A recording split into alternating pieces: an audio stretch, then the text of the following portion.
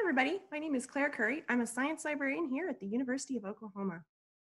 Today, in video 16, we're going to continue with talking about using existing data sets, and we're going to be looking at how to license and cite data sets.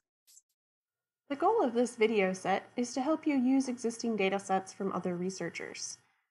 With collaborators, or using old data sets from your own research group, it's a little bit easier because you can talk directly to people you already know about co-authorship and expectations without having to reach out to someone you don't know. Using someone else's dataset, however, requires some understanding of attribution and citation for datasets.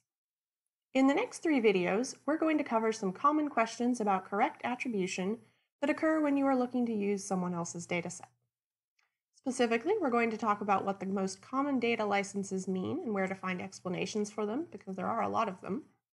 We're going to talk about how to credit your data use by something called attribution, and we're going to talk about how to credit data use by citation and how that's different from attribution.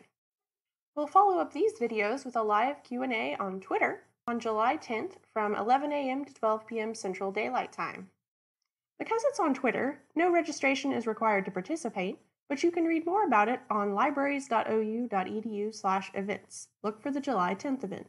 More videos in this series, as well as announcements about our upcoming live events and workshops, are available on Twitter, as well as on the Davis listserv at libraries.ou.edu/Davis, and scroll down to the listserv subscription. You can view past videos in this series at bit.ly/OUSTEMYT. Please contact me if you have any questions or comments. Thanks for joining us, and stay safe out there.